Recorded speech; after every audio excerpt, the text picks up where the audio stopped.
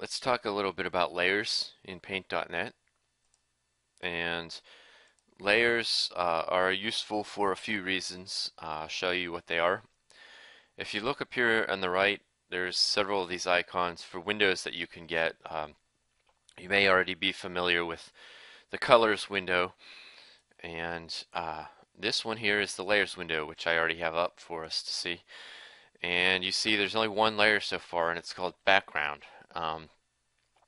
Down here there are several icons. I will show you a little bit about what they do and how you can use them and how you can manipulate the layers. And let's get started with putting some text. Let's swap our colors. First of all, actually, let's swap it back.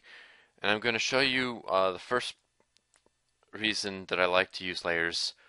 We're going to put a black layer. And then this button here on the layers window, far left, add new layer. That puts a layer on top of our existing layer.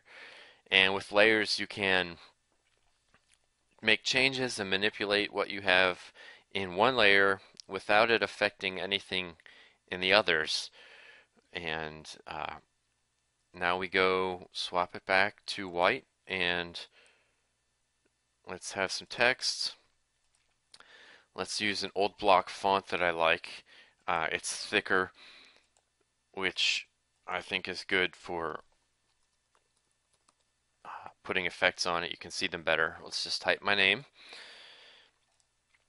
And now my name is on a layer above the black background.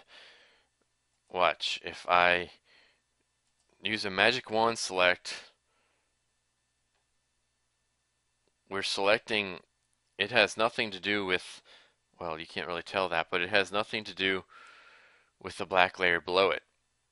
And actually, these check marks show layer visibility. So let's make my name invisible. That layer is still there, but it's not showing up. So now we check it again. And let's change flood mode to universal. Select, whoa, and look at that. You're going to make this mistake too. I still make this mistake. I had the wrong layer selected. See why I didn't select my name? We had the background layer. So change it to that layer, click one of the letters, and now my name is selected. I'm going to show you some effects too. Combine that with the layer tutorial here, and I will share the links to the effects plugins in the video description so that you can get them if you're interested. Let's go back to lime green. And one plugin that I really like is called Checkerboard Maker. And wait, we'll cancel that real quick. We went black and green. Effects, render, checkerboard maker. And see how it's putting a checkerboard on the text? And it's only doing it on the selected area, so that's why I selected my name. A few things to learn here that I really like about this plugin. You can change whether the horizontal and vertical grid steps are linked, which I usually like to do. And then you can bring it down. And actually also, I want to swap. We have which color is primary and which is secondary, and I want to swap that. I just like that look better.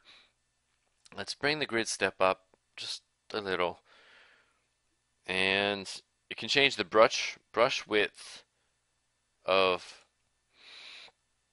the grid lines. So let's do that, and we hit OK.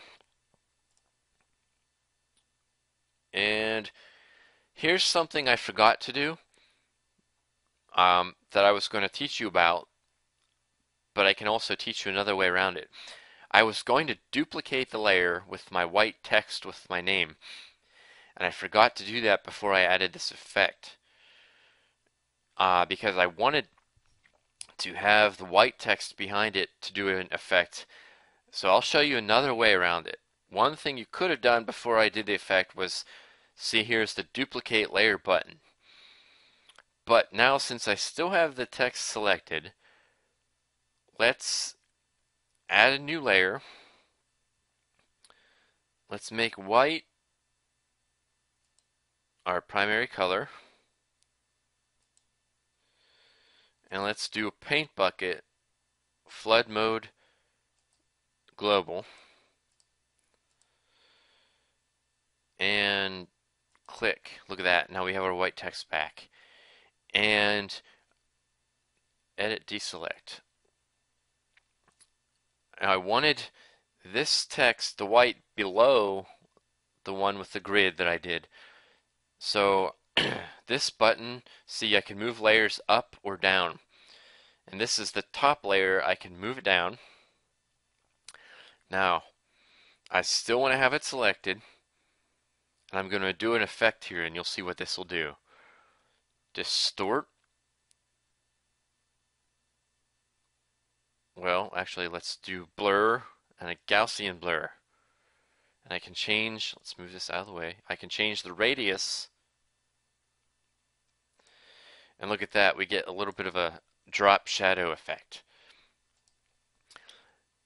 Now, I want to brighten that up a little bit. So, photo, glow, that looks good. I can change these levels if I want, but I don't, so let's click OK there. Now, remember I said there's several reasons for using layers.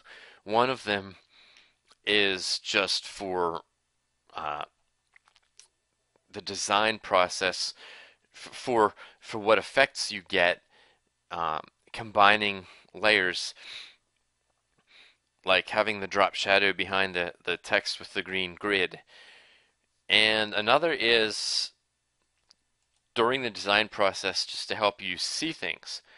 Let's say I wanted to have my name here with this nice glowing drop shadow effect, and I want to eventually save that just transparent so I can maybe put it on top of something else.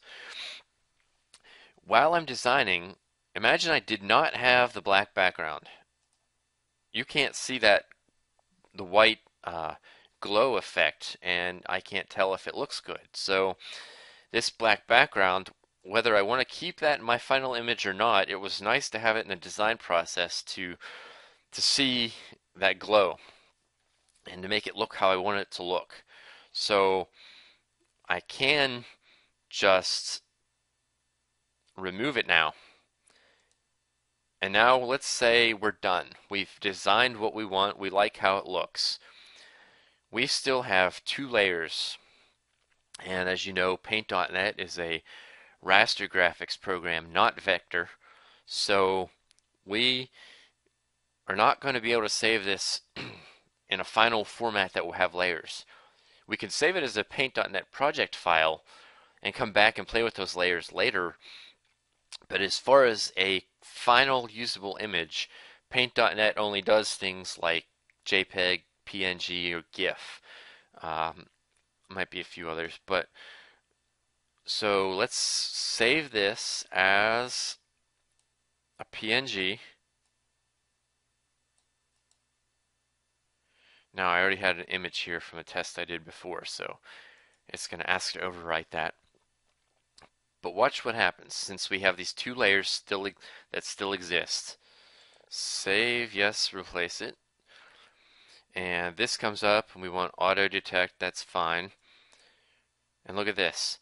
Saving in this file format requires that the image is first flattened, which reduces it to a single layer.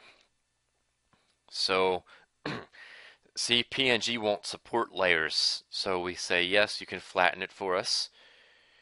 And now it did, and it saved it. So we have a flat PNG image with a transparent background, and yes, I didn't crop it, but we have an image with a transparent background. So my name with that glowing background, I can overlay that. And if you think about it, I was not able to do that kind of an effect without layers. So let's show you another way that layers are useful. Let's add let's add that black background back again. And let's just play around here. Um, if you right click, or actually let's double click on a layer, you get the layer properties. And here are some useful things for you to think about in the design process. You can change opacity. Now we have the layer selected, that's the black text with the green grid. And if you change, look at that, change the opacity, you see the kind of effect you get there. You can move it up or down. You can actually make it no, it doesn't even exist anymore. Well, the layer exists, but the text doesn't show up. So you do that. And there's also blending modes. And I don't know how they'll look here because the bottom layer doesn't really look much different, but you get a preview. They just do some weird things, but you can see, you can experiment with what the blending modes do. In the blending modes where it's the one layer is not just on top of the other. I told you the layers are sort of like separate images, but blending modes sort of make layers interact with each other even though they are separate. So just for the heck of it, let's say, okay, we like that, even though that's horrible looking. But see how the top layer and the layer below it sort of interact because of the blending mode that I changed. And we can actually go back in and put it back if I want, which I do. So those are some of the effects, some of the reasons you can have layers. The black background to help you see things that are hard to see on the default checkerboard, and then you can get rid of it before you save the final image. And then just layers to help you add depth,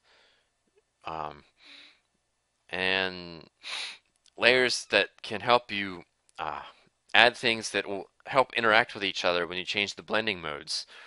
So, like I said, some of these effects that I showed you are plugins, and I will link to them in the video description so that you can add those to Paint.net for yourself and play with them if you like. And that's a general introduction to layers in Paint.net.